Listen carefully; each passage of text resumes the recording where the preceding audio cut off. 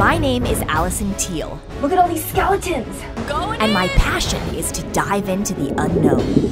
And there's hot molten lava. It all started at a few weeks old when my legendary explorer parents decided to take me on all of their quests. And now I've taken up the torch of adventure. Basing out of my off-the-grid retreat center in Hawaii, I journey to the remote and exotic corners of this wild world.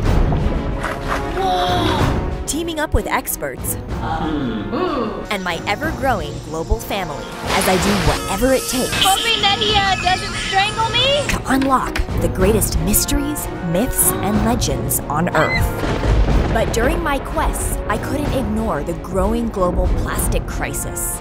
And thus I became the female Indiana Jones on a mission to save our world. I'm Alison Teal. I'm an adventure filmmaker, TV host, and conservationist. For this adventure, I'm setting off to the Middle East. Welcome to Jordan! With the TreadRight Foundation and the real-deal world changer, Celine Cousteau, granddaughter of the legendary explorer, Jacques Cousteau.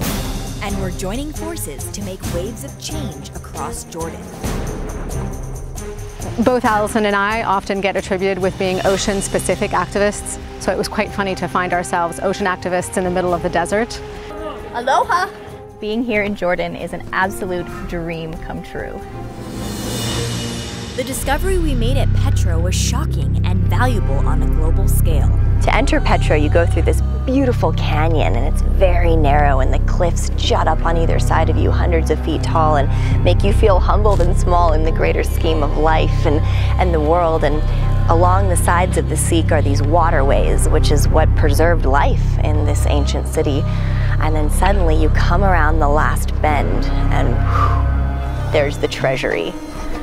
It's huge, it's beautiful, it's got these pillars and these intricate carvings, and it's 100% completely carved by human hands out of this sandstone rock. We made it to Petra! Dun, dun, dun, dun. Dun, dun, dun. Walking around Petra with Alison was actually quite funny. She's been given the label of the female Indiana Jones, and Alison's fully embraced it and gone forward with it as a communication tool. And that enthusiasm is contagious. And I think it's lovely to see somebody who doesn't have any barriers in approaching people.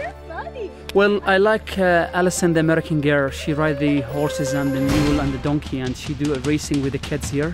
I'm winning! I'm winning! I'm winning! It was really great to meet Abraham. He is a Bedouin from Petra. You know, we used to live here in the cave since like 900 years ago from a grandfather. In these caves? Yeah, in those caves. I born in a cave, actually. You were born in a cave? Really, I born in a cave.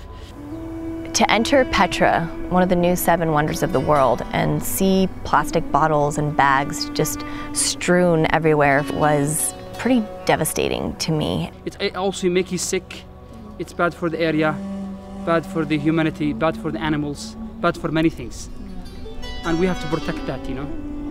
It's not uncommon to see plastic pretty much everywhere around the globe. Jordan was no exception. What I was surprised is that there is no working recycling system. But it's not about attributing blame. It's about education and solutions. We're having a global plastic pollution crisis, and I think we can start here to really help in this magical wonder of the world. And I did my part with the villagers inside the city of Petra. We went around and we collected plastic water bottles, and there's these men that are janitors, and they're proud of what they do, and they walk around with their buckets and their brooms, and we all helped each other, and we came together and we had a ball. They care about protecting it.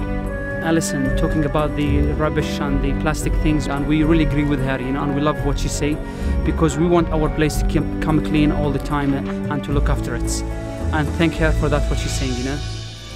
To have other women like Alison be part of crusaders who are trying to educate in an entertaining way is encouraging. It's going to take an army of warriors. We think about the future of our children. The more women who are out there as activists, whether it's on land or in the ocean, the better off we're going to be. Humankind is suffering from disconnect. People need to reconnect with nature. Go outside and frolic with Alison. we need a shift in global consciousness, in our human understanding of each other, of our cultures, of the stake that we have in this planet, then we will start behaving like a global human tribe. We say Bedouin strong as desert, soft as sand, move as the wind, forever free. This is the Bedouin motto. Their survival depends on protecting the nature that sustains them. These are the people of ancient times. This is where we've come from, and if we can learn from them how to protect our planet and protect ourselves, then we can share this wisdom before it's lost forever. We can share these traditions before they disappear into the sands of time. The stories that happen here in Jordan are global, and the solutions can be as well. And we can find inspiration in small projects that can then be amplified across the planet. I hope everyone adventures to Jordan and gets involved with the TreadRight project. Because when you make travel matter, it not only betters the world, but I believe it's the secret to happiness.